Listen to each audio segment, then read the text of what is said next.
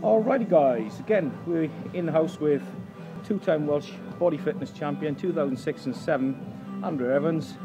Next exercise is going to be a superset for delts, upright rows followed by front raises with a couple of plates.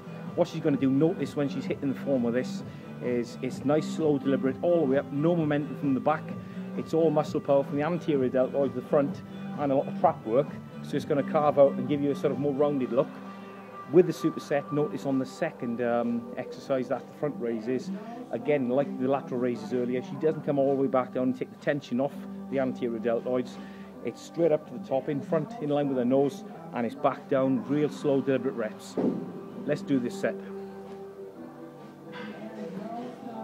Right, come on and work set. 1,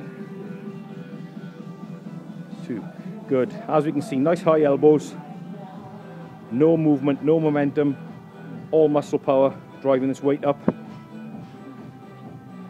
Bottom of the movement and back for the next rep. There's never a pause at the bottom for rest, continuous tension, exhausting the front delts, the anterior delts, and a lot of traps in this.